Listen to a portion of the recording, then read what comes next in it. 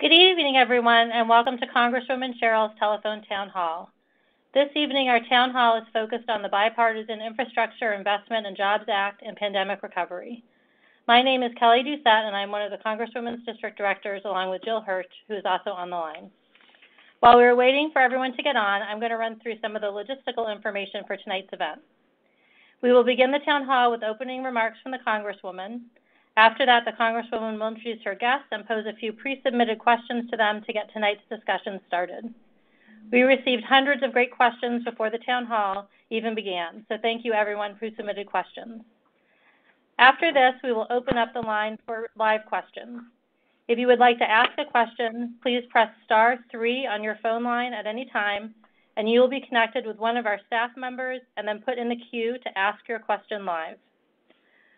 When you are given the opportunity to ask your question live, Jill will call on you. Please try to keep the question brief so that we can get to as many questions as possible in the time that we have together.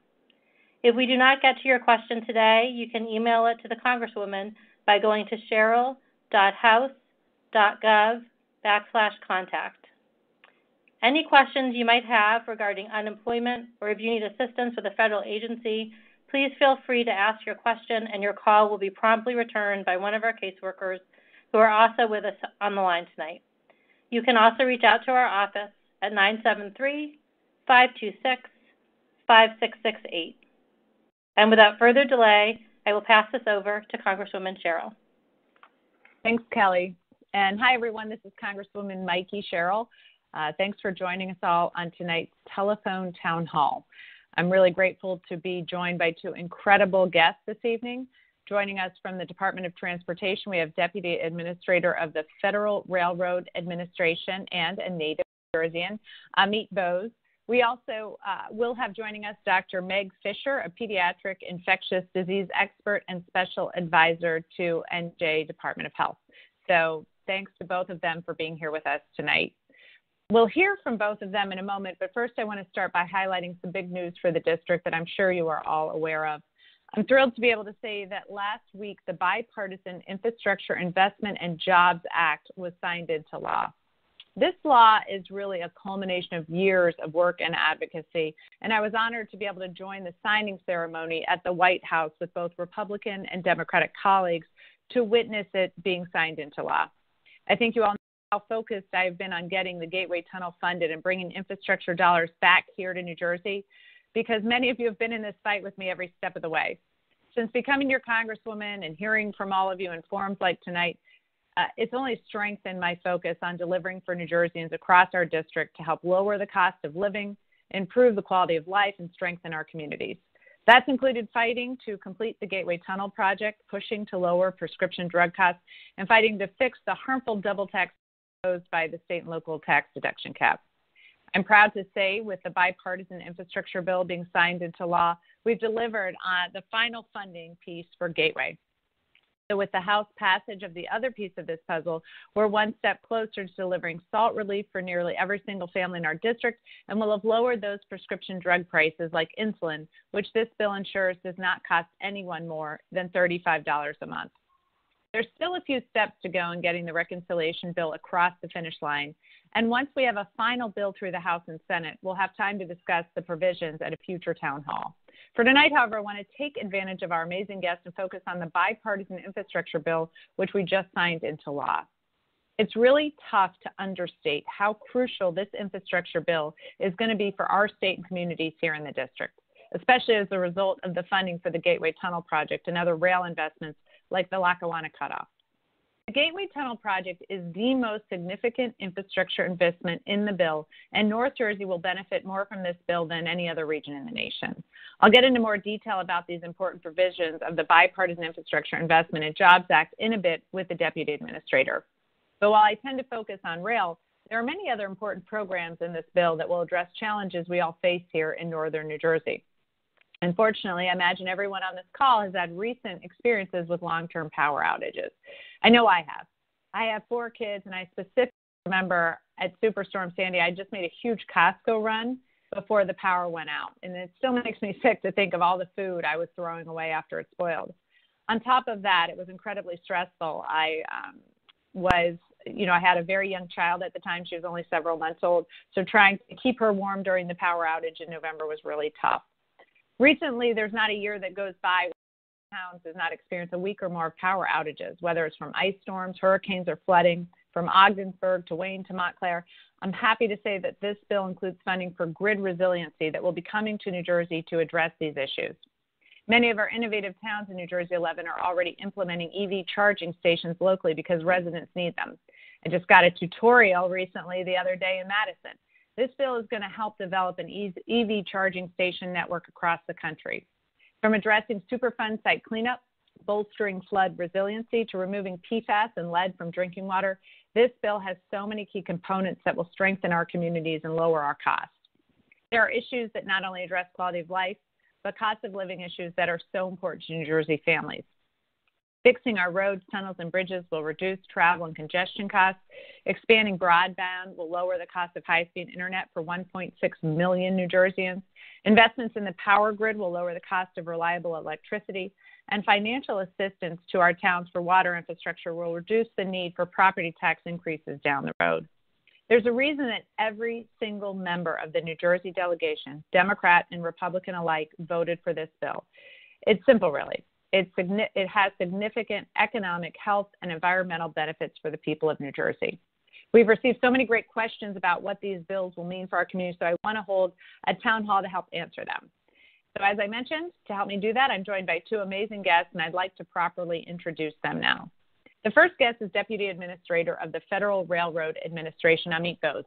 Before he was appointed to this position this year, the Deputy Administrator served as Board Chair of the Coalition for the Northeast Corridor and on the New Jersey Restart and Recovery Advisory Council, as well as working with the New Jersey Transit and the New Jersey Department of Transportation. His experience working on transportation issues both federally and at the state level here in New Jersey make him a fantastic guest to have on our town hall tonight to help answer questions about what the Bipartisan Infrastructure Investment and Jobs Act will mean for your family and for New Jersey. And as we frequently had on these town halls throughout the pandemic, we're joined by an incredible medical expert. Over the past few weeks, my office has received a lot of questions about young children becoming eligible for the vaccine and booster shots, which were approved for all adults by the CDC last week. That's why I'm thrilled to have Dr. Meg Fisher with us tonight. She's a pediatrician who specializes in infectious diseases and serves as a special advisor to the New Jersey Department of Health Commissioner. Thank you, Deputy Administrator and Dr. Fisher, for joining us. One last thing before we jump into questions, I want to quickly thank everyone who participated in our Thanksgiving Thank Yous for New Jersey 11 Veterans Program, which I launched on Veterans Day to show our appreciation for those in our community who served in our armed forces. We've received thousands of cards, many from New Jersey 11 students. My team is distributing them to vets across the district for Thanksgiving, and I've really been humbled by the outpouring of thanks to our veterans. With that, I'd like to get to questions. We had quite a few pre-submitted for tonight's town hall, so I'll start by asking each one of our guests one of the pre-submitted questions. If you have questions, you can dial *3 on your keypad at any time to be connected with someone, and you'll be placed in the queue to ask your question live. So first, Dr. Fisher, thank you and welcome, and I want to start with you. As we kick off this evening, thank you. Can you give us a quick update on the current status of COVID numbers, hospitalizations, and transmission rates for New Jersey and especially northern New Jersey? Thanks again. Sure, and unfortunately the numbers are not as good as I would like them to be. Over the last week we have seen consistent increases in the number of cases. As you probably know, by yesterday we had over 1 million confirmed cases. We've had 95,503 confirmed hospitalizations and 25,442 confirmed deaths. These are spread throughout New Jersey, but in Bergen and Essex, we really, as far as North New Jersey, those are certainly the places with the most confirmed cases. About 100,000 in each county, and hospitalizations about 9,000 in each county, and close to 3,000 deaths in each county. So that's where we are as far as the overall numbers, and I think what it tells us is we really want to get people who haven't yet been vaccinated, but we also know that we need to get people boosters. So everyone over 18 is now eligible for a booster, and what we would really like is to get more people boosted and to get our children vaccinated. Well, thanks so much. And we have some recent updates on vaccine approvals. Can you talk about the current CDC guidelines for children and for booster shots for adults in particular? I know folks can go to the New Jersey Vaccine Appointment Finder at covid19.nj.gov to find out where they are available near them. Is that the best centralized source? That is by far the best source. And you just go there, you click on the vaccine finder. There's also our number. There's a hotline number, which of course I don't have with me at this second, but I will find it while you're talking to a different guest, and I'll have it as soon as you come back to me for the next question. Well. But let me tell you about the vaccines for children. So in May 10th, the FDA approved the emergency use authorization for Pfizer vaccines for children from 12 to 15. So that allowed us to start getting adolescents vaccinated. And then just on October 29th, the FDA approved the authorization down to age 5. So we now have vaccines for everyone from 5 and up.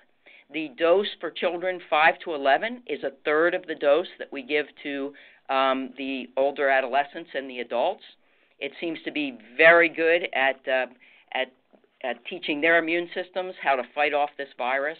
And we know that it's very important to get children immunized. Right now, children account for somewhere between 25 and 35% of the new cases of COVID-19. While most of them aren't getting very sick, some of them do get very sick, and some of them get complications of COVID. We know we've had more than 900 deaths among children in the U.S. due to COVID-19, which makes it a major problem for our children. We also know there's long COVID and any number of other problems related to this virus. So we have the tools now. The best tool that we have is vaccination. But we also don't want to give up our other tools, and those are the masks and keeping that physical distance, keeping 6 feet away from others as much as possible, and, of course, washing your hands and staying home when you're sick. Thanks. Thanks so much, Dr. Fisher. That's all incredibly helpful information. So now I'm going to turn to our Deputy Administrator. Thank you again for joining us this evening. With your background with FRA at the Department of Transportation and your experience with NJ Transit and focusing on the Northeast Rail Corridor, I could not think of a more perfect guest to join us tonight and discuss what this bipartisan infrastructure package means for North Jersey and the entire country. So, no surprise, I'd like to say, at a recent roundtable I held at the historic Madison train station with local officials, commuters, residents, and small business owners, we talked about the contrast of the heyday of the new rail system that really sparked the growth and industry in so many towns in this area a century ago. And then the impact, again, of the commuter rail system when it came in later on property values. Property values in Madison rose 50%. And as one of my mayors reminisced, he knew that when the clock struck 6:05 p.m., his dad was going to walk in the door. I wish we could still set our clock by the New Jersey Transit trains. Unfortunately, because of the tunnel, that has not been the case for many years now. That's a big contrast with what our current commuters are experiencing. At that roundtable, I heard from commuters like Brian from Chatham, who told us about how he stopped scheduling morning meetings altogether and stopped coaching his children's sports teams because of how often his trains to and from work were delayed or canceled. Can you talk about what the Gateway Tunnel project would really mean for local commuters like Brian and why it's so important? Thanks for the question, Congresswoman, and it's a pleasure to join you this evening. I want to start off by really sincerely thanking you for your support of the bipartisan infrastructure law now, and what a difference it's going to make in the lives of New Jerseyans and people across the country. I'm thrilled and honored to be a part of the Federal Railroad Administration at a time when we are going to have an unprecedented focus and a historic focus on rail going forward. Again, thanks to your efforts. When I and President Biden came in January, and even before January, President Biden knew the Gateway Tunnel very well. He charged us at the Department of Transportation, including Secretary Pete Buttigieg, me, the Federal Transit Administrator, Nuria Fernandez, to really focus on the tunnel. So there were some things leading to the bill that we did in a very quick and efficient manner, because we knew we had to position the tunnel in a good place when the American Jobs Plan, now the Bipartisan Infrastructure Law came together. So we completed the environmental process at the end of May, which was a record time in when you're talking about the scope of the project that we're talking about with the tunnel. Also, the tunnel partners came together and submitted a financial plan for a Federal Transit Administration grant to pay for a significant part of the project. They submitted that at the end of August. So we're in a situation right now where not only the federal government is there to partner with New Jersey and other project partners like Amtrak and the Port Authority, but also having the state and state partners on board to do their part now that the federal government is doing our part. So when it comes to the tunnel project and what it means for your constituents and New Jersey, we have to keep in mind that the 2012 Superstorm Sandy had a very harmful impact on the tunnel. We saw widespread damages, and while it's safe for train operations, we knew that frequent planned and unplanned maintenance or repair activities, which routinely disrupts your daily lives, like of the gentleman that you just talked about, really affects families at the end of the day. So we knew we had to repair it. We know that if the existing tunnel were to close for an emergency long-term situation, it would have a large impact on the regional and national economy. Some studies have shown that the national economy could be damaged over $16 billion over 4 years if the tunnel were out of service for an extended period of time. Also, half of that cost would come from the time lost by workers who are unable to commute. And also it would affect Amtrak riders up and down the Northeast Corridor. FRA right now is supporting the efforts of Amtrak to design and immediately implement a repair program that can ensure the continued safe and reliable service in the existing tunnel.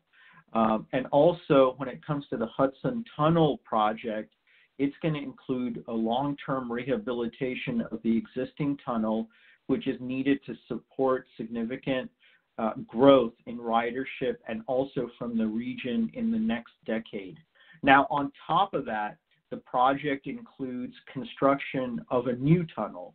So what I was just talking about was the repairs to the existing tunnel, but on top of that, this project is also about a new tunnel, so that when the existing tunnel is undergoing the rehab, this new tunnel will be in existence and will be in use for riders. Once the project is complete, we're talking about doubling the track capacity under the Hudson River, and that is also going to complement all the other projects that are part of the Gateway program to increase the capacity of the rail infrastructure in the region. You were instrumental in making sure the Portal Bridge got under construction, which it is now, and President Biden was lucky to be at the groundbreaking for that at the end of October. So we're seeing all these different pieces come together one by one, but I have no doubt that what we're doing right now, I mentioned that the tunnel's over 100 years old. What we're really doing now is about the next 100 years and beyond for the region. Well, thank you, and I really appreciate that explanation. And you sort of alluded to some of the questions I have about what the construction process and timeline will look like. I know many of us have seen reports that shovels will be in the ground starting in 2023. As you can imagine, I know Senator Schumer and I would like to move that timeline up as soon as possible. Can you elaborate on this a little bit, what you kind of see as the timeline for this project? Yes, I can. So some of our information, I'll premise by saying, is from the Gateway project partners that I mentioned, and that includes the Gateway Development Commission, the states of New Jersey and New York, the Port Authority of New York and New Jersey Transit, and Amtrak. They are talking about construction starting in 2023, and they are talking about the construction being in the range of 8 to 10 years. And what that construction entails, like I said, is a new tunnel as well as rehab of the existing tunnel. That time frame that I mentioned is absolutely dependent on numerous items, and one of which is obtaining federal funding for the project. And you have been a champion for the project in making sure that the federal funding is in place. So what we're trying to do right now is make sure that that funding piece is buttoned up so that construction can get underway. Now, the project partners for years have been working on engineering plans, engineering design for the project, as well as being ready for pre-construction activities, which can start. And those are things like utility relocation, as an example, and other things of that nature. So I know the project partners understand how important it is to get this project underway, and I know they're aiming to do it as quickly as possible. My colleagues at the Federal Transit Administration are currently reviewing that application that I mentioned for grant funding that would constitute a large chunk of the federal funding. In addition, the additional funding in the bipartisan infrastructure law includes significant new funding for the Federal Transit Administration and the Federal Railroad Administration, some of which this project would be eligible for. Ultimately, the Department of Transportation is continuing to work closely with the Gateway project partners to advance the tunnel, and there are remaining requirements that we need the project partners to meet before the construction the construction funding can be awarded. But I know that the relationship between the Department of Transportation and the Commission and the other project partners is a strong one, and those project partners are providing us information in a timely manner, and we hope that continues. Yes, thank you. And if it doesn't continue, please let me know because I will certainly be happy to get engaged.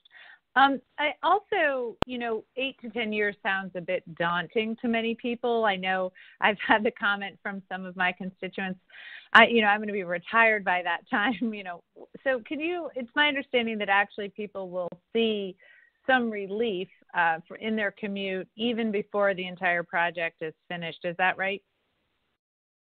Well, yes, and that relief, what we're trying to do in terms of that relief is make sure that the current tunnel is in a condition where there are not power outages or other situations that have happened over the years, so that commuters can rely on the tunnel and the service is a good one.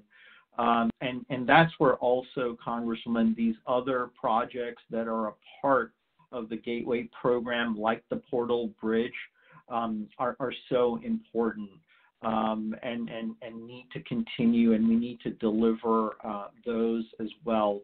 So we want to make sure that the service that's there right now, from trains not breaking down, like I said, from power being available, that those things are there on a continuous basis. And this funding will help Amtrak, will help New Jersey Transit make sure that the current tunnel continues to serve the commuters and the railroad passengers that use it.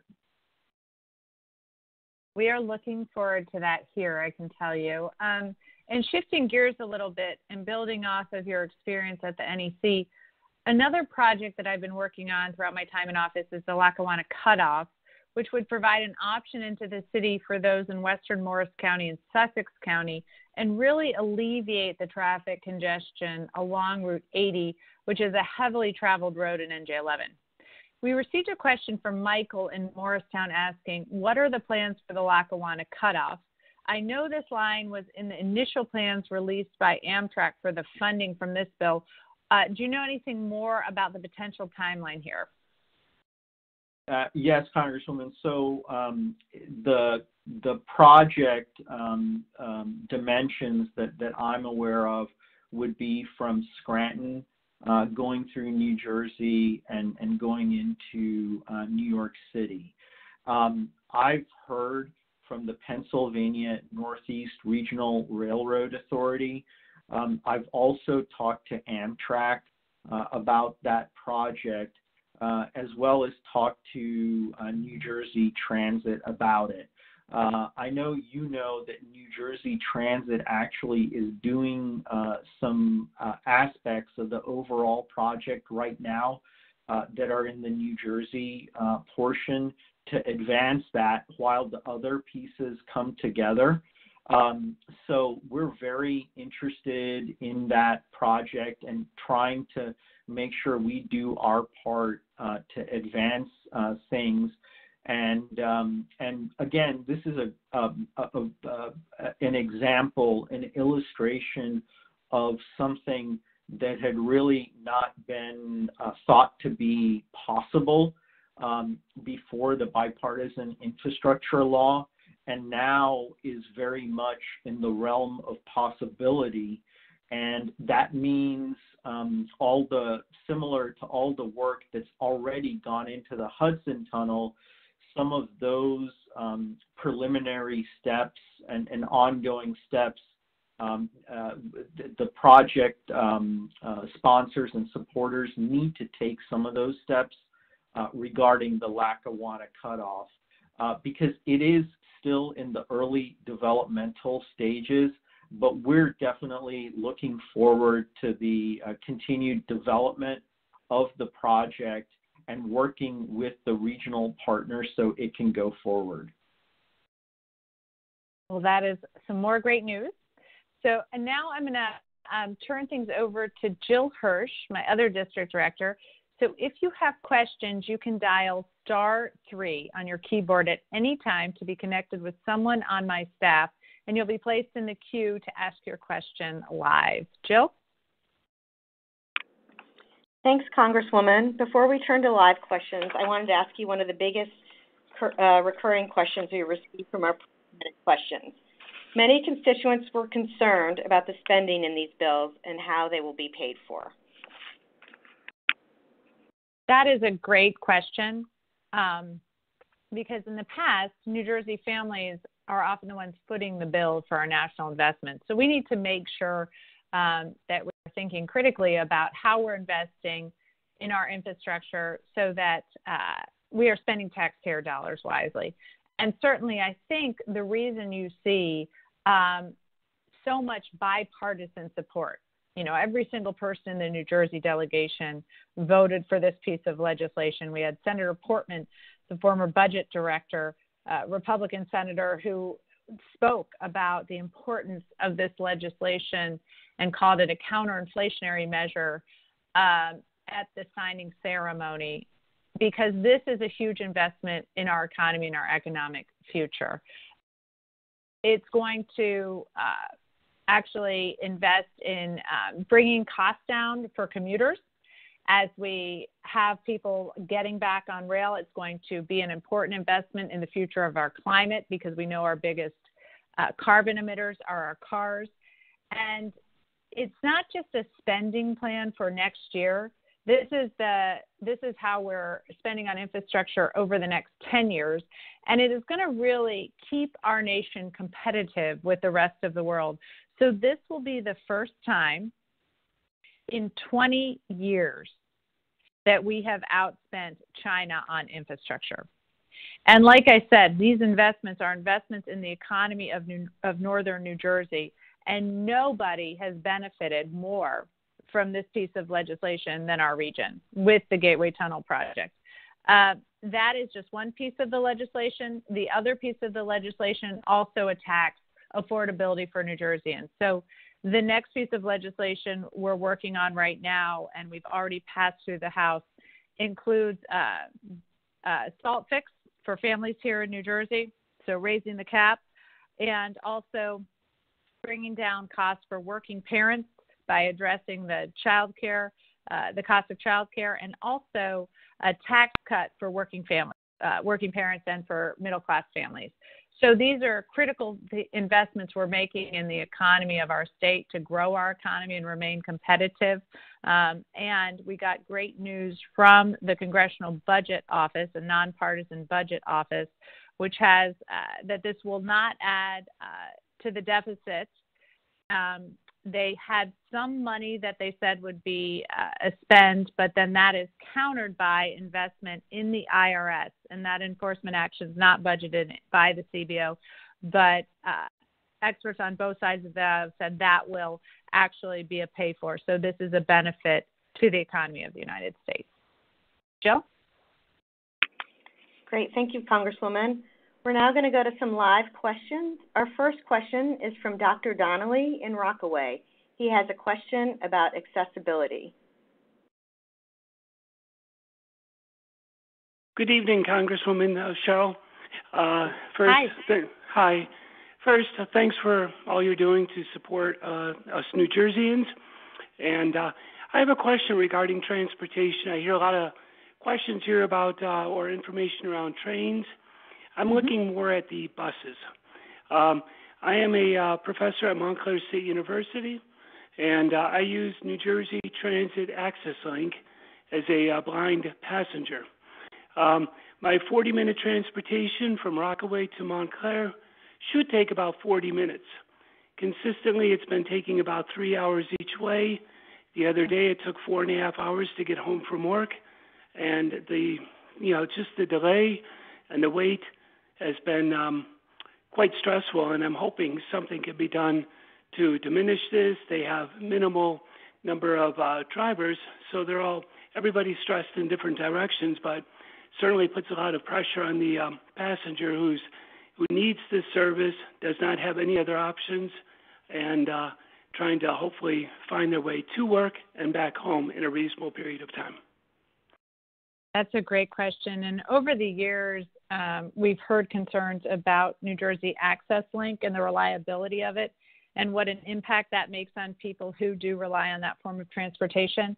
But it sounds from what you're reporting as if it's gotten even worse And some of this is likely related to workforce issues. I know we've had driver issues. The legislation that we're putting forth invests in training and different programs to get our critical workforce back to work and invest in childcare. That's been a huge issue. One of the largest groups of people that have not returned to the workforce are our working parents.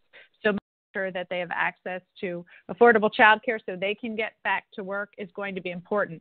But specifically related to Access Link, New Jersey Transit is getting $4.1 billion under the bipartisan bill.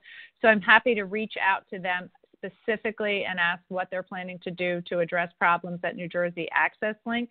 Crucially, not for Access Link necessarily, but for other options such as rail. The bill also includes $1.7 billion for ADA compliance of stations, which is going to make a huge difference for people. I was also talking to one rail expert, and maybe Deputy Administrator, you have this, but about how ensuring that people can get on and off the train more easily, that it is more accessible, actually speeds up train times. Is not simply people that have ADA concerns, but other passengers ingress and egress more quickly to keep the trains on time. So it's a benefit for everyone. But I'm going to turn it over to our Deputy Administrator to see if there's any more information you have on the core issues that we're trying to address with this new law, and specifically issues related to accessibility and people relying on some of these access links that we have where the train doesn't go or some of our bus routes don't go. Yes, Congresswoman.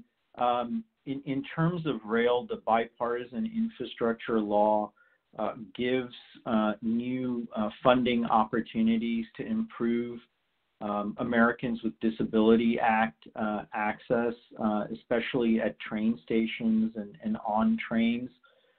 We have money in the bill now for Amtrak to make those improvements at its stations across the country. And what it also means for stations and transit agencies as well as Amtrak is we have a number of programs now where they didn't have funding, access to funding, but now with the bill, they will have access to funding to make these improvements.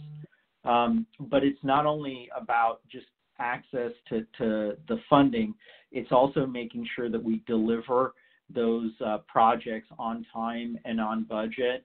And like I just said, in a timely manner is really, really important. I wasn't aware of the issues related to buses that we just heard about, but I know that, and I will share that with the Federal Transit Administration so that they're aware of it and the impacts that is having on people who rely on that and really have no other alternatives or options, and how important it is to provide that service. And also, when FTA receives or provides opportunities to funding through its programs, that does have a bus component to it too. And I know that the Federal Transit Administration, just like the Federal Railroad Administration, the President Biden has talked about equity very passionately. And in transportation, we need to make sure that people have not only access, but are getting quality services, and that means that buses, trains are running on time and that there's proper access as well. I would really appreciate you passing that on, and I'll do the same because Access Link is something that we've heard about from our community members, like I said, even before COVID. And to imagine having a 3-hour commute from 40 minutes away is really tough to think about, how that impacts a person's life. I will get, like I said, to our caller, I'm going to get in touch with New Jersey Transit to make sure they're taking this into account with the over $4 billion that they're getting from the federal government, because and the reason I think it would be great if you could convey this is we have problems here in New Jersey, the most densely populated state in the nation, with a lot of public transportation. So I shudder to think what this might look like in other parts of the country. But thank you so much for that. I do appreciate it. So once again, I will kick it over to Jill for our next question. Thank you, Congresswoman. Our next question comes from Kate in Morris County regarding boosters. Kate, you're on the line. Oh, perfect. Hello, Congresswoman Sherrill. It's a pleasure to speak with you again. My question is, how different are the boosters from adults to children? How effective will they be? Well, thanks, Kate. That is a great question, because I have two of my 4 children are between the ages of 5 and 12, so I want to know the answer to this as well, because I'll be frank with you, I was going to go today but ran out of time, so we will be going as soon as possible to get the 2 of them vaccinated, and I'm curious about the answer as well. So I'm going to turn this one over to Dr. Fisher. Thank you so much. For the boosters, you have 3 choices of a vaccine that you can get as a booster. You can get the J&J, you can get the Pfizer, or you can get the Moderna. Now, who should get boosters? So boosters, everyone who's over 18 and older, is eligible for a booster, provided it's a certain amount of time from your other doses. So if you got J&J to start with, if you got 1 dose of J&J, 2 months later, you are eligible, and in fact, we recommend that you get a booster. If you got either Pfizer or Moderna, it will be 6 months after your 2nd dose. You are then eligible for the booster, again, as long as you are 18 years and older. And, of course, we know that this is most important for people over 50 and people who live in long-term care. But we would like everybody to get the booster because we really want to stop this uptick of disease, and we think the best way to do that is through the boosters. Now, as far as children go, we don't yet have any vaccine that's authorized as a booster for children. And remember, they just started getting vaccinated for the 12 to 15. They just started in May, and the 2 to 11 just started at the end of October. So we have a little time before they will be eligible for a booster, and we don't know whether they'll need a booster or not, because the children are having a very robust response, and it's possible they may not need it. One more thing about the boosters. For the J&J booster, you get exactly the same vaccine as you got for the first dose. For the Pfizer, again, same vaccine that you got for the first 2 doses. But for Moderna, the booster is a half dose. So if you got 2 Pfizers, you can either get a 3rd Pfizer, a half dose Moderna, or a J&J. So that's up to you. It's your choice. It allows you that ability to mix and match if you think that would be better off. Or you can stay with the vaccine that you've already gotten. The other thing people wonder is, are the reactions to the boosters just as bad as they were to the first 2 shots, or the same as the first 2 shots? And for many people, what we've seen is that they have less reactions to the boosters, but some people do have the same type of reaction to the booster that they had with the first 2. Remember, these are mostly mild reactions, and they're almost always gone within 24 to 48 hours. Thanks. Well, thank you so much. And Dr. Fisher, do you know anything about the efficacy of the children's vaccines? It sounds like you had alluded to the fact they might even have better effects, those vaccines, on children than on adults. Do you know anything about that? Sure. So they haven't been around quite as long, so we don't know for sure how long the effectiveness is going to last, but we know that 2 weeks after you finish your course, so your course is the 2 shots, 2 weeks after that, you are more than 90% protected from infection. Well, thank you so much. That is, again, great news. Jill, you want to go on to the next question?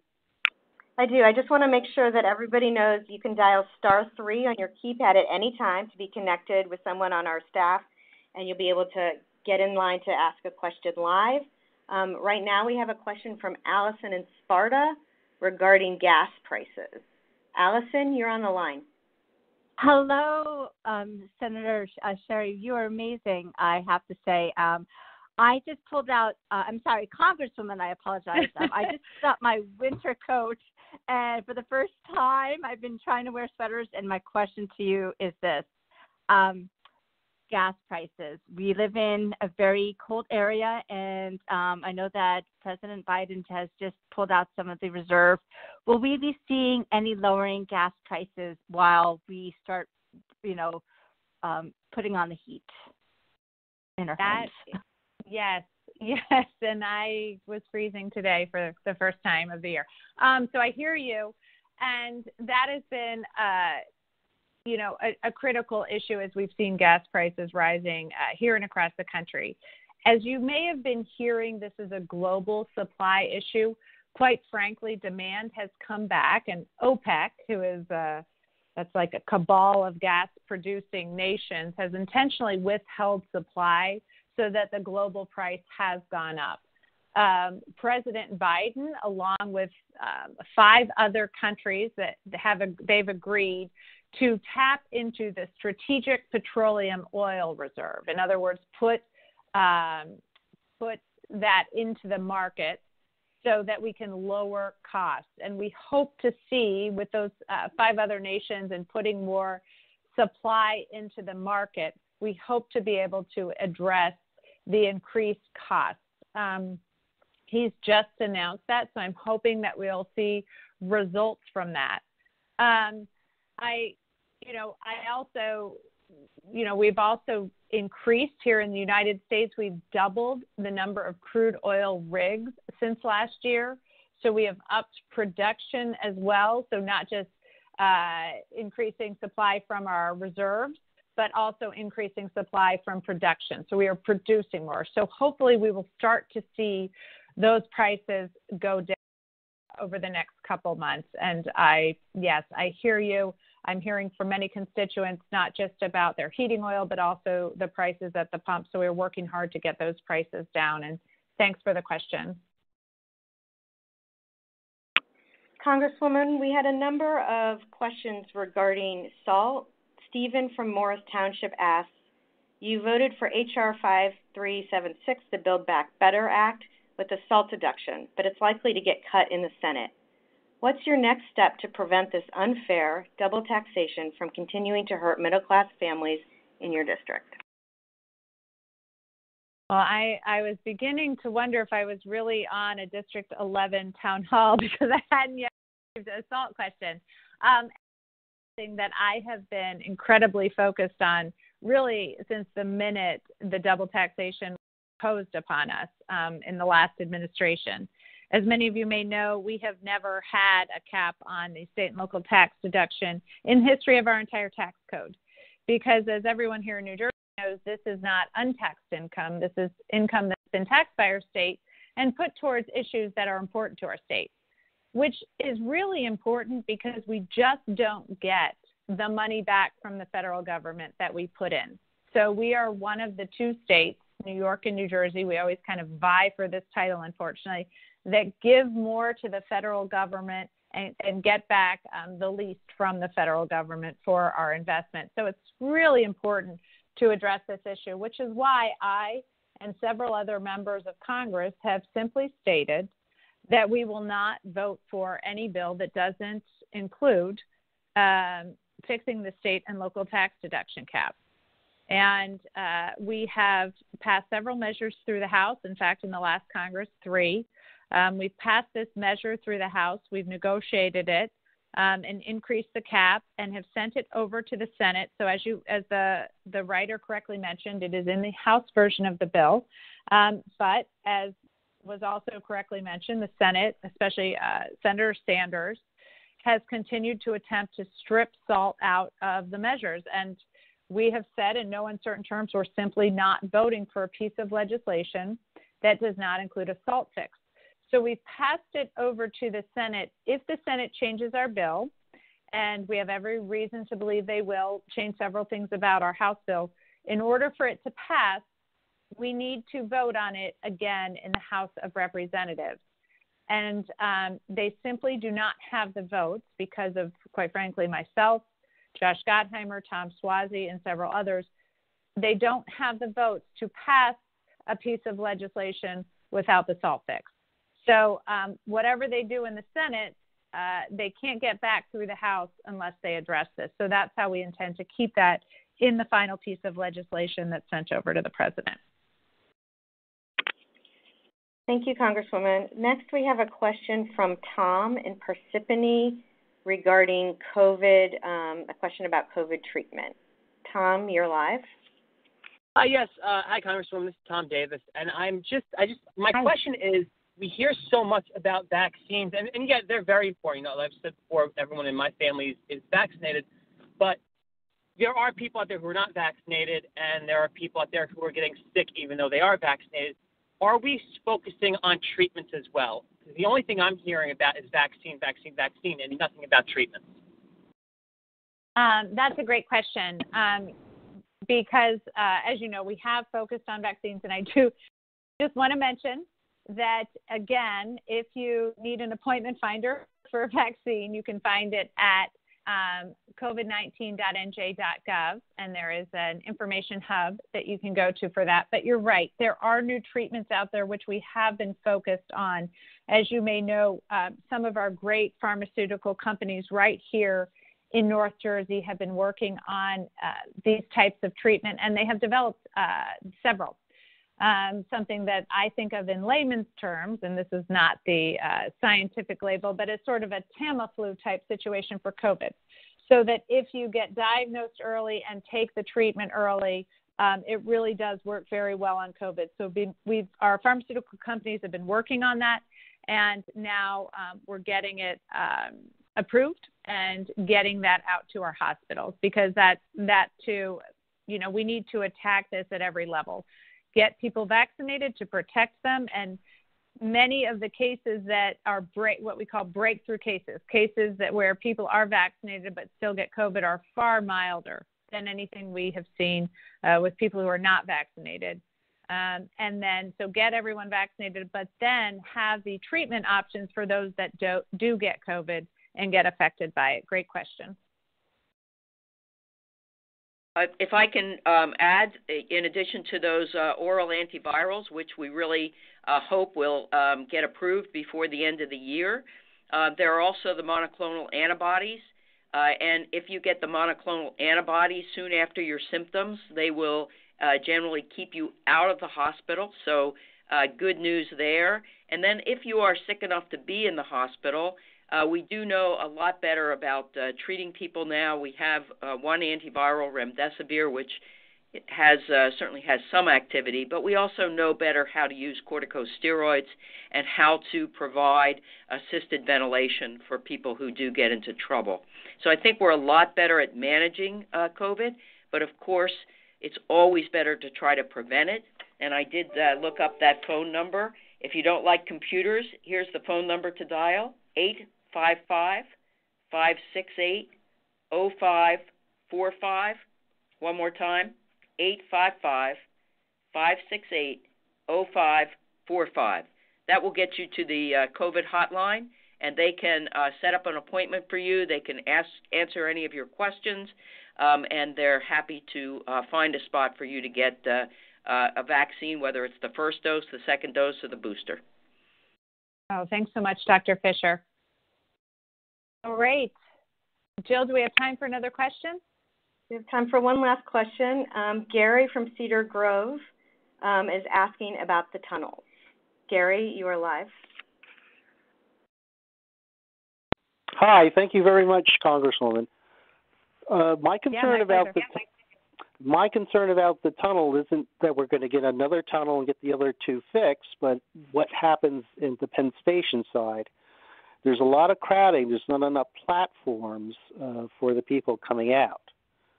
How is that going to be handled? I've been commuting for 38 years, and I experience this all the time. sure, I'm going to turn this over to Deputy Administrator Bose to talk a little bit about that. I'm not sure, though, when you were last there, I actually was recently, I take the Acela down to Washington, D.C., and had not been into New York in a while, but ended up taking the Acela from New York City after an infrastructure meeting. And I was shocked that Moynihan Station is open. I took the Acela from Moynihan Station, which was beautiful. So I'm hoping that helps to alleviate some of the platform. But Deputy Administrator Bose, do you have some more information on that? Yes, I do, Congresswoman. So when I talked about the Gateway program, absolutely an important part of that is Penn Station expansion, because like you just rightfully said, and the person asking the question brought up, when we build a new tunnel and when we rehab the existing one, we've increased capacity. Where will those riders, those extra people go when right now, as he correctly pointed out, sometimes there's overcrowding at the current Penn Station. So Penn Station expansion is absolutely a part of it. Now, just because that hasn't started yet, or the new tunnel construction will start before the Penn Station expansion, doesn't mean that the Penn Station expansion portion won't catch up during the construction period. So the end result that we want to get to is that the new tunnel is completed, the old tunnel is rehabbed, and there is a new Penn Station expansion to accommodate the extra riders that we all are anticipating. Hope that helps. But there are definitely going to be steps to go through along the way. And just like we had the tunnel come together with the project partners, we had the Portal Bridge come together with New Jersey Transit and Amtrak. For Penn Station expansion, we're going to need New Jersey Transit, Amtrak, the Metropolitan Transportation Administration in New York City and New York State to be a part of that effort. But it's very much in our sights, and we absolutely understand that that's got to be a part of this. Well, thanks so much. And that's about all the time we have for questions tonight, but I do want to thank again Dr. Fisher and Deputy Administrator Bose for joining us for the telephone town hall tonight. You both just really put out a lot of great information, so thank you again for taking the time, especially right on this holiday week, getting a town hall in and the information out to everybody at all times, so I really do appreciate that. If we didn't get to your question tonight, my team and I are ready to help get you an answer. You can email my office at sherrill.house.gov/contact or call our offices tomorrow. Our DC office number is 202-225-5034. That's 202-225-5034.